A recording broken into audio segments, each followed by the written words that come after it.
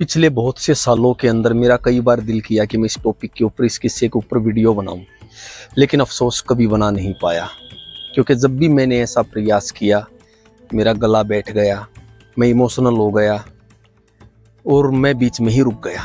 लेकिन आज बड़ी हिम्मत करके मैं इस टॉपिक के ऊपर वीडियो बना रहा हूँ, जहाँ से किसी की भी हिम्मत दम तोड़ देती है, वहाँ से इस शख्स ने अपनी ज़िंदगी का, सामाजिक जिंदगी का अगर मैं कहूं तो, सफर शुरू किया था।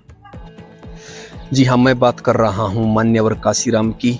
आप देख रहे हैं द लास्ट टॉप और मैं हूं आपका दोस्त दिनेश शोरान।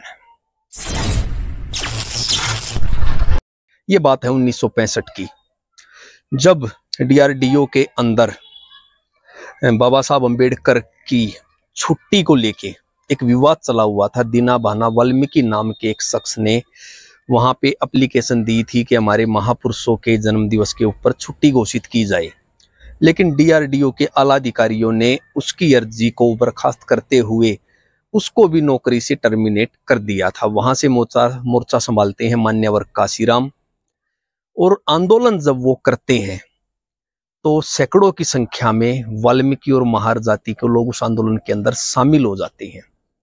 लेकिन आंदोलन के ऊपर जो भी खर्चा लग रहा था वो मान्यवर कांशीराम अपनी जेब से कर रहे थे। अपने एक भाषण के दौरान वो इस बात का जिक्र करते हैं कि मेरे पास मेरी कमाई से जोड़े हुए 35,000 रुपये मेरे पास थे। यहाँ पे आपको एक बात और भी सोचनी होगी कि 35,000 रुपये आज ज्यादा मायने नहीं रखते, लेकिन उस वक्त पे बहुत मायने रखते थे। तो मान्यवर कांशीराम ने इसे अपनी नाक का सवाल बना लिया था और जो भी खर्च हो रहा था वो अपनी जेब से कर रहे थे।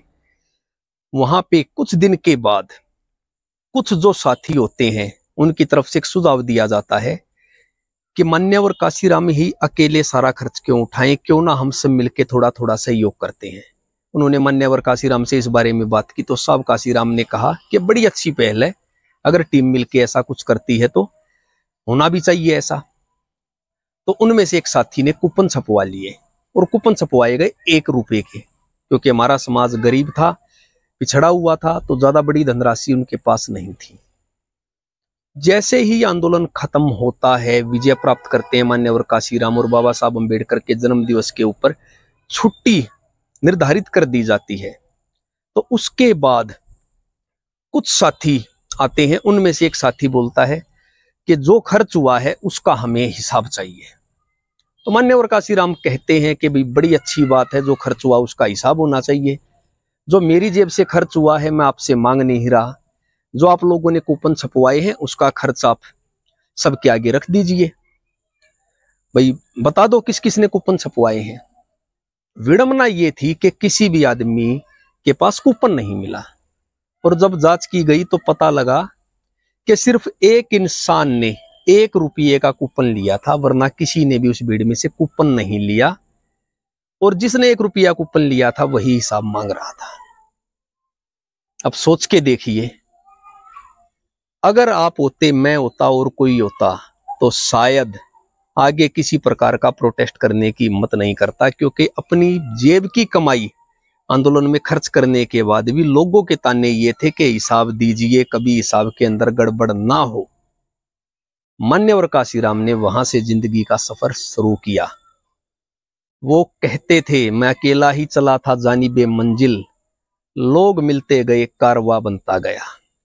उस इंसान ने 6000 किलोमीटर साइकिल घुमाई और कभी ना रुकने वाली मिशन मूवमेंट को गति दी, और ऐसी गति दी कि उत्तर प्रदेश, जो कि भारत की सबसे बड़ी स्टेट है, वहां की मुख्यमंत्री एक शेड्यूल कास्ट को 1 बार नहीं, 2 बार नहीं, 4 बार बनाया।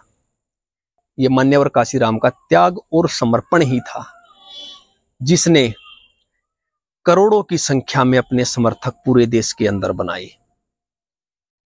जिस इंसान को पहले आंदोलन में सिर्फ 1 रुपये का, और वो 1 रुपये का सहयोग मान्यवर कांशीराम को नहीं मिला, जिसने कूपन छपवाए थे उसके पास ही था।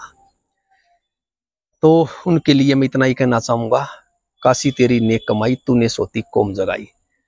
और मैं आप में से किसी को भी ये बात नहीं कहूंगा कि आप इस वीडियो को लाइक करें, शेयर करें, बस उस इंसान के लिए अपने दिल के अंदर जगह जरूर रखें। ऐसे इंसान सदियों में नहीं, हजारों लाखों सालों में एक बार पैदा होते हैं। तो मेरी तरफ से आप सभी को जय भीम, जय मान्यवर काशीराम, जय गुरु रविदास।